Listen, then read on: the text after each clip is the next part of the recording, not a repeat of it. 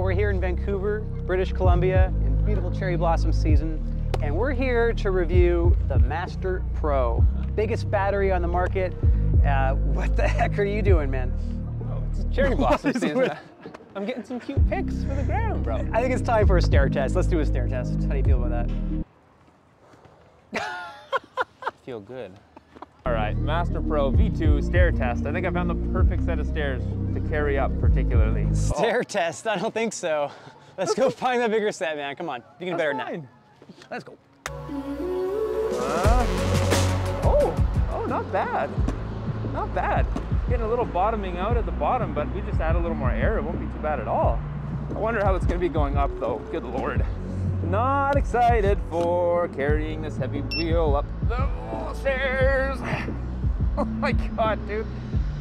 Oh, there's no way. There's no way, man. I gotta try the old run and smash. Oh, I'm feeling initial thoughts. This is, oh baby. Oh, that's the way. That's easy. It don't fit. Let's go. Yeah, baby. I'm pretty shooketh. I thought this thing was gonna be a terrifying nightmare to go through the goose test. It's like it's on rails. I think it's been too long since we did the V13. I forgot how stable and planted they feel, but not as fast as like the EX30. The data will be somewhere here. I don't have it live, so it's post-production, but I'm impressed. I'm quite impressed. Where to next? Will we brake test workshop? What are we doing? Whatever, outro.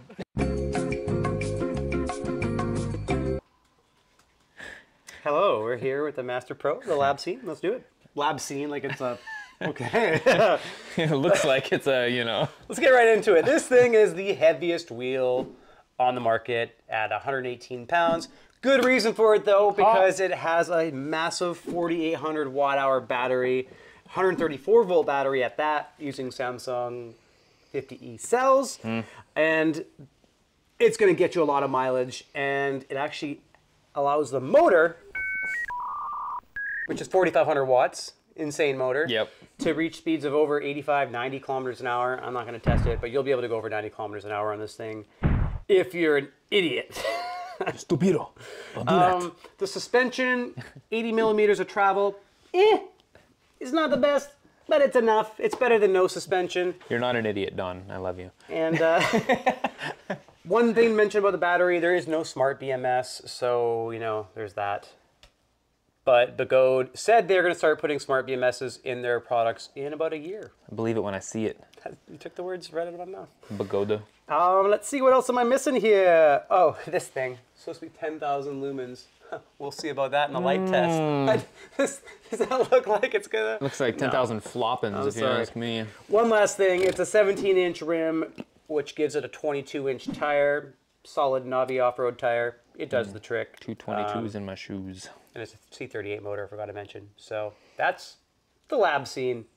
Oh, new metal boxes. And if you want more juicy details on the differences between this and the V1, or just the general ins and outs of the Master Pro, click the link. Do you miss it this side? Or is it this side? Over. Transition! And we're back. Coffee Cradler. You know the drill. Couple iterations we need to make. Of course, everybody agreed unanimously in the video last that this is the most scientifically accurate way to test the effectiveness of suspension on any electric unicycle. That's been agreed upon. I'm sure you guys will agree in the comments furthermore. One thing needs to be adjusted though. We just gotta, there wasn't enough coffee in the face situation, too much on the floor and on the wheel. So we're just gonna use the built-in technology that I've created with our Coffee Cradler here and just bend that in a little bit more towards my mug.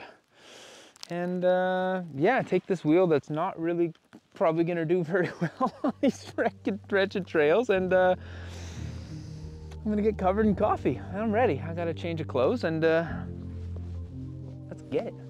Let's get it. All right, here we go. Obstacle one. Let's go. Oh my God.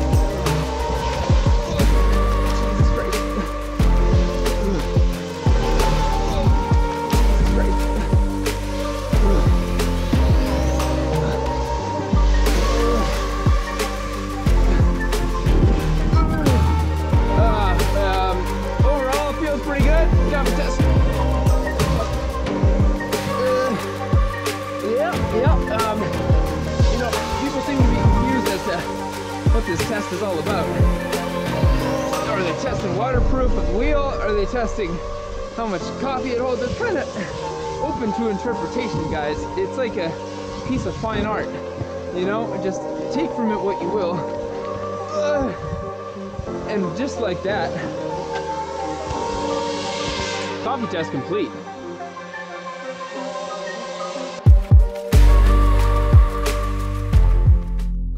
Another coffee test in the books. Another coffee books in the test. That was pretty darn good. This thing is, I didn't expect it to hold much coffee, to be honest. Much coffee to be left. Still, more coffee got on the wheel than got on me. I tilted it back. We need to Gen 3 it a little bit and figure out how to make more coffee fall onto me. Aside from that, another resounding success for the coffee test on the Master Pro V2, I must say. And now, to the track! We're on the same track, same helmet hair. We are going to test the speed of the Master Pro, let you know how it performs on the track. You know what? It's surprisingly stable. This is the intro.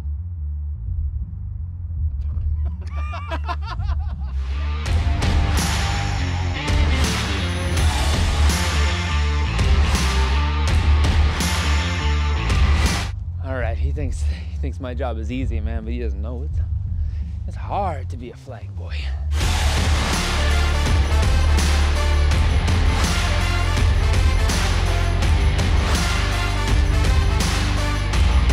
You gotta stay strong, you gotta bring enthusiasm. You could blow your shoulder out. A lot of bad things can happen, man.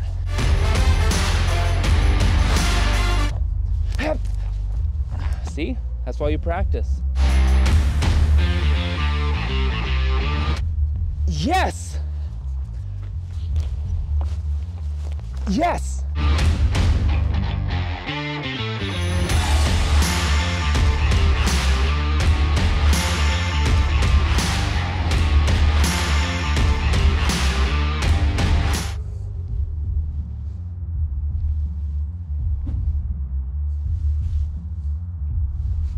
So, you know what? It's not a track wheel, but I have to say it was quite surprising around the corners. I felt quite stable, even at speed. It just feels luggish because it's a heavy beast, 4,600 watt-hour battery. That's because this isn't quite the element of this wheel. This is the element. This is more like it. This wheel is made for touring. Go explore your city, go explore outside of your city. I'm gonna be honest, I didn't love riding this thing in the cities. Starting and stopping is just, it's a lot of effort. It's a heavy wheel. Every time you gotta get off for a stoplight, it's not that much fun to be starting over and over again, turning in and out of a city or dodging pedestrians or other cyclists. It's not very fun. So go explore your city, your state, your province, because this wheel is the wheel of all wheels to do it. There is really no better wheel to explore more than this thing right here. Well, I'm actually really curious how well this horse trailer is going to perform in our brake test. Let's go. Yeehaw! Like and subscribe.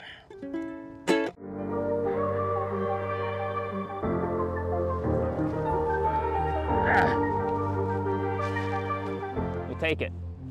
Not bad. Nice. Not bad, yeah. All right, okay, fuck. My favorite part.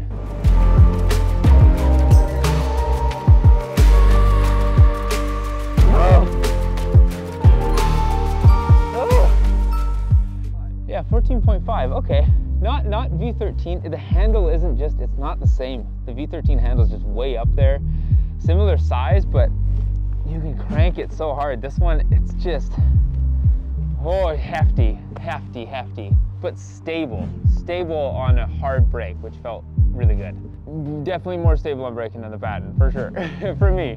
And I'm used to smaller wheels than this, but stability, baby. I'm happy with it. Yeah.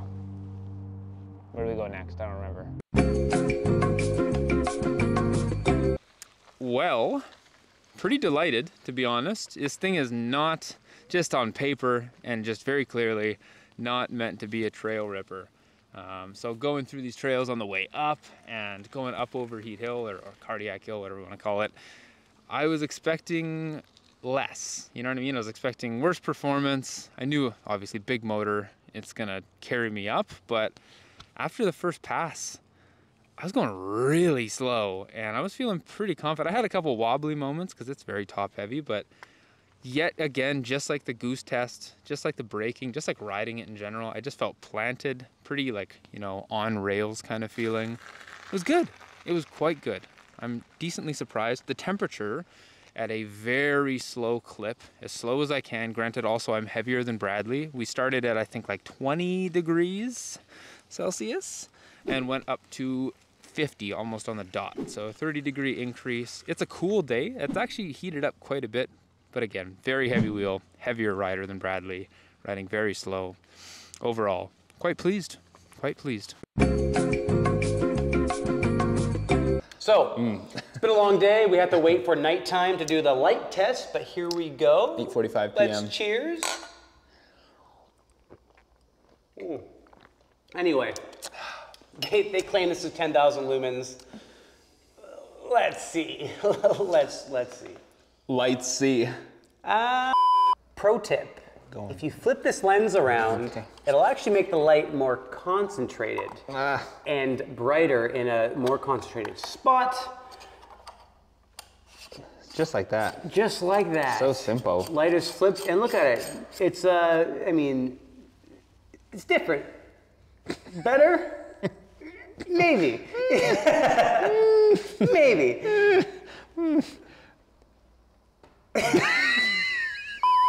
All right, so they claim 10,000 lux at the source. It is 10,000 lux at the source. Let's see what it is on the wall. But it's a Begode wheel, so Lukas is gonna have to do some heavy lifting to get this motor spinning. Lord have mercy. Lukey. 92. Get over 100! Yeah, we're looking at, it's bounced between 80 and 90. Ride the beeps! Ride the beeps! You're good there, Lukas, you're good. Right, 78, okay. We're calling it 78 lux. I was in the zone, man. It's not good. The spread though looks about 7 feet, so decent spread, but it's a pretty dim light overall.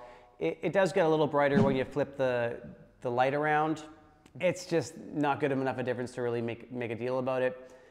Anyway, let's get to this next new test here, the new test. Oh, surprise, surprise! Surprise, here we go. I'm very excited to introduce to you.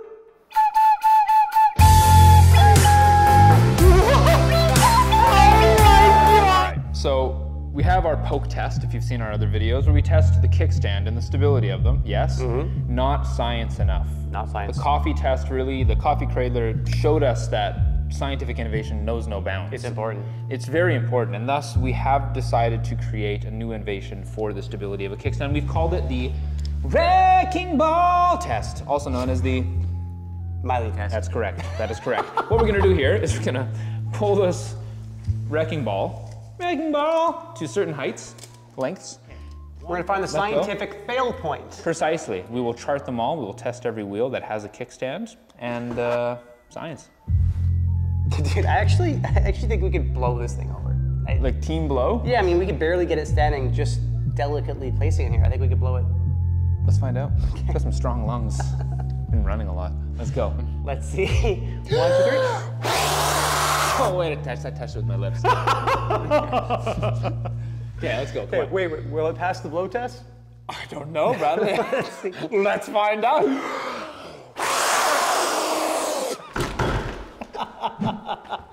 Oh, it's not even a kickstand, it's just a kick. It's so bad. It failed the blow test, folks. It's the worst God. kickstand on the market, but Lightheaded.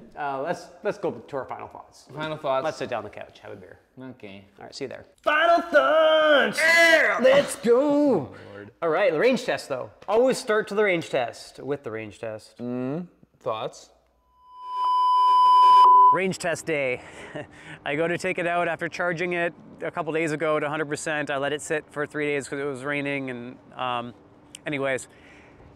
I go to take it out and it's only got 87% battery, meaning it drained, phantom drained like 13% just sitting in our shop, which is disappointing. It turns out the new charge board does drain the battery over time. So if you want 100% battery, you're gonna have to make sure this thing is charged 100% before taking it out, or get an old Begode charge board and plug it in. I'm not sure why that is. I don't know if it's going to continue draining past 30%, because if it is, you need to make sure you're constantly charging this thing, because you don't want a battery sitting at 0%. Anyways, to the range test. Couldn't do it. I just haven't had the time, because every time I try to do one, the battery was depleted and wasn't at 100% for various reasons. And we have so many other videos to release. I can't delay this video anymore. So I called up Albert, who rides the Master Pro a lot, and he was able to give me a pretty accurate idea of what kind of range you'd be looking at. He was able to ride with Doug, they're both riding Master Pros, all the way to Whistler from Vancouver on a single charge. They were able to get 60 kilometers and only lose 35% of the battery. So based on that, you're looking at, you know, if it was me, who's significantly lighter than Albert, I'd be able to get about 180, 200 kilometers per charge. Especially in city, like that seems very, very feasible. Probably even more, and it's just gonna depend how fast you're going. Those guys are flying, like they like to test the top speed of these wheels, and they were able to go 60 and only lose 35%. 60 kilometers and only lose 35% battery. So, and that was the range test.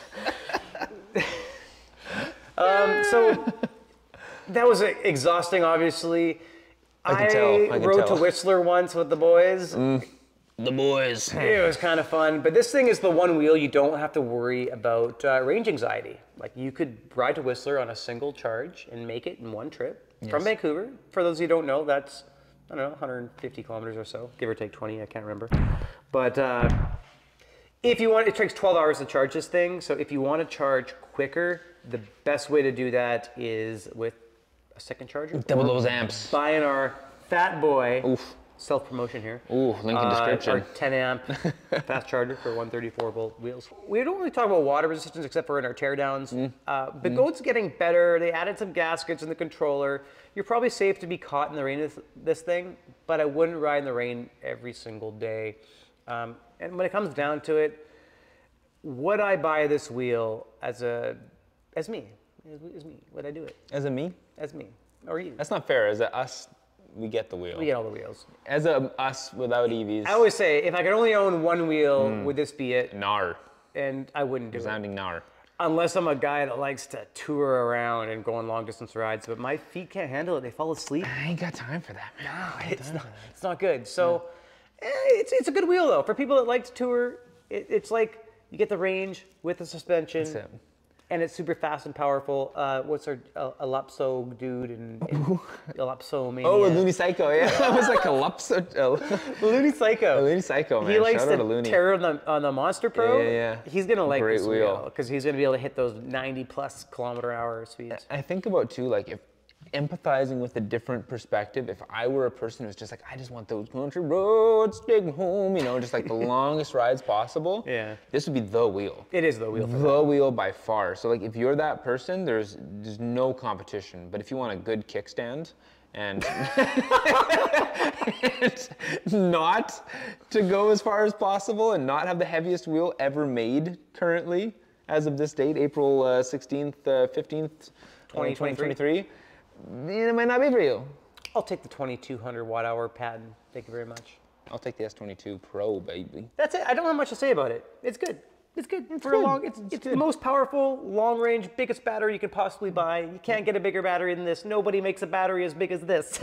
It's the biggest. Two videos in a row. It's the biggest battery. I haven't practiced, but that's a good finishing point. It's a good wheel. It's the best tourer. Yeah, the best.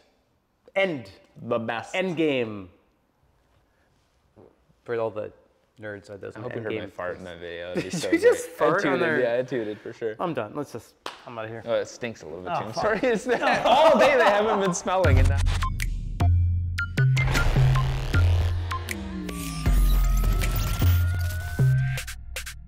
Beautiful Vancouver, British Columbia, cherry blossom seasoning.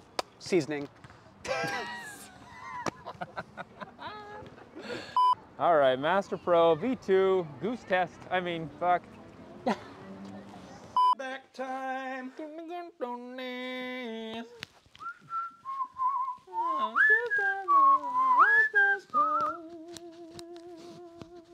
Does it work when it's like that, or is that too quiet?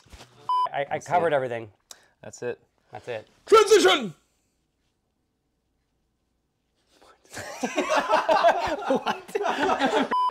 I don't know if we can use that. That might be a little much. Oh my God. But word on the street is if you flip this guy around. I found this on the web. Siri, chill! The fact that it can barely stand is ridiculous. Oh my God. Okay. A little stank, but we're... All right, see you, Master Pro V2. Rest in peace. Never ride you again.